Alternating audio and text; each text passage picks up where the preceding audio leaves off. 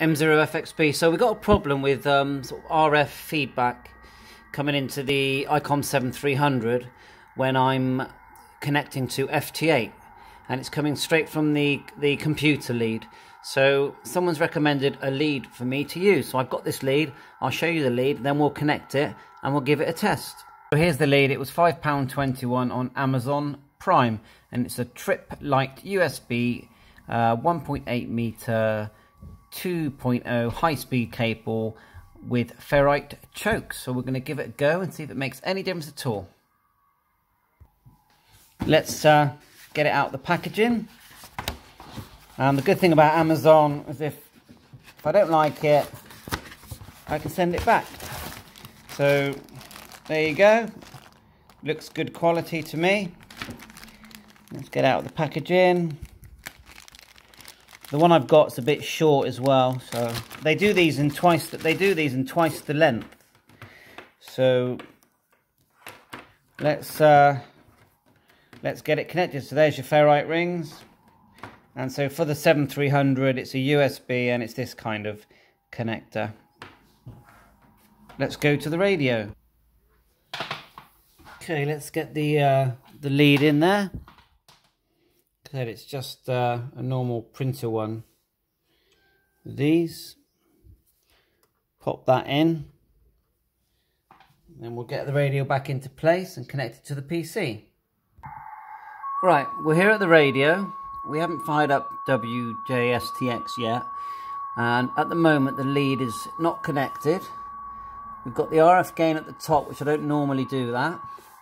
The antenna, just so you know, is a G5 RV. So the next thing is to I'm just going to plug it into my PC and let's see if we can see a difference.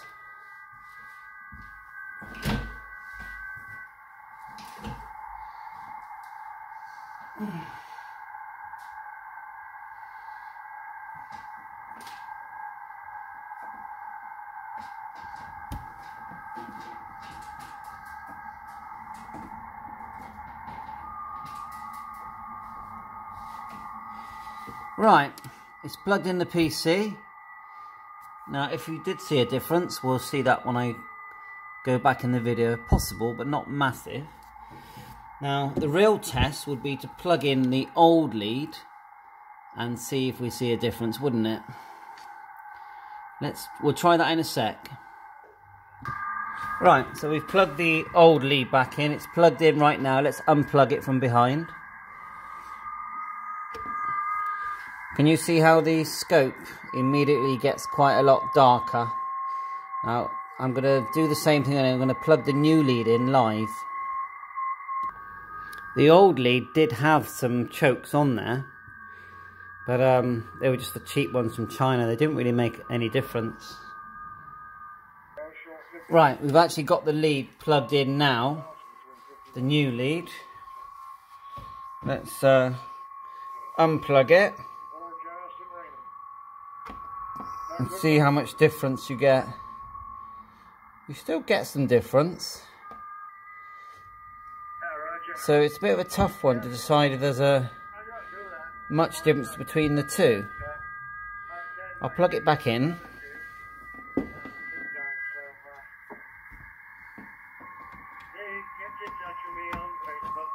Right, it's back in. Yeah. Didn't really see much of a difference there. Maybe I'm moving too fast. So let's unplug it again. Oh yeah, you can see the difference there.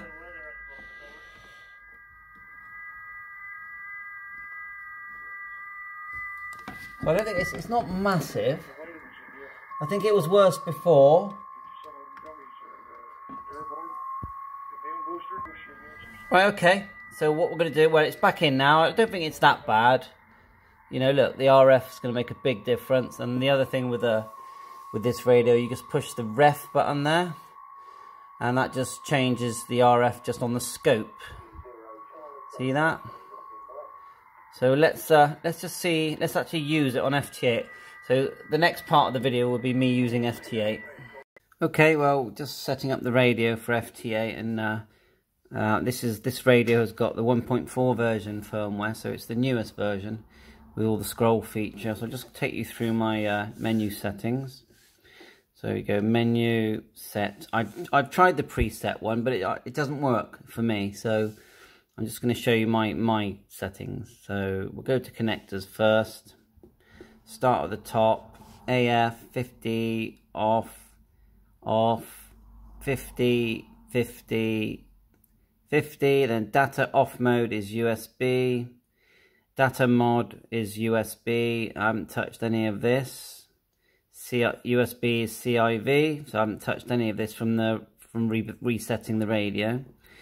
I'll just go to the CIV section.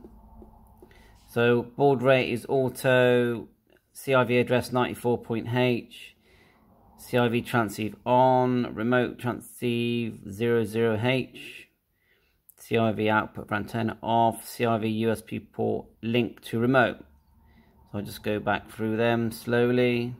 The 94H thing I think is important, and the auto is what works for me. So that's pretty much everything, isn't it? I've set the power at the moment to 15 watts.